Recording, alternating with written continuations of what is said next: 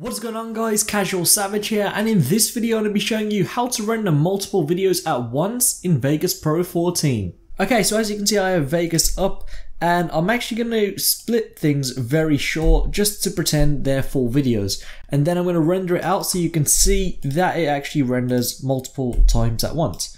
So I'm just going to split some random parts of this video here.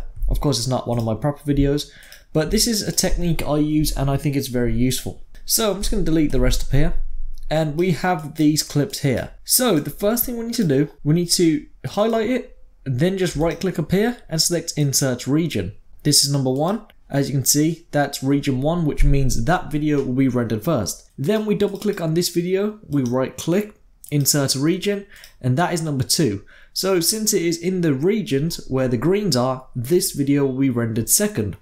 So let's say you have a full video, so obviously when you have a full video you've done a lot of splitting and it's going to look something like this but loads more all the way out. What you need to do is double click and make sure everything is highlighted in that area.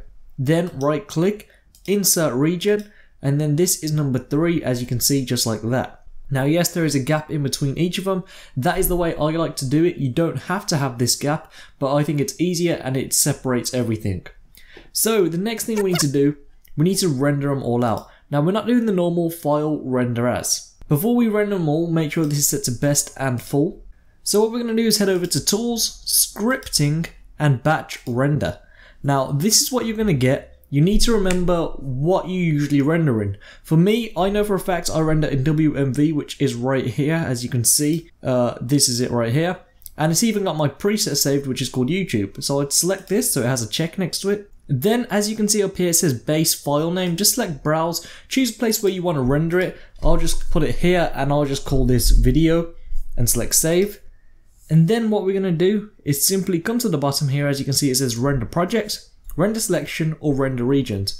Remember the green things we created were known as regions, so we're going to select this and we're going to select OK.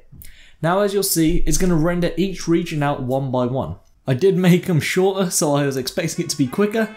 So right now I'm just going to fast forward all of this.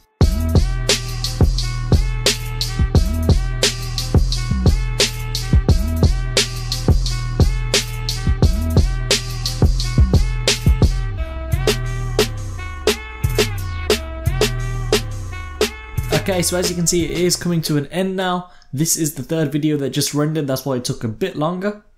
But there we go, it is done. Now remember we saved it to the desktop. As you can see, they're right here. Now remember we simply just called it video, and as you can see at the start it says video.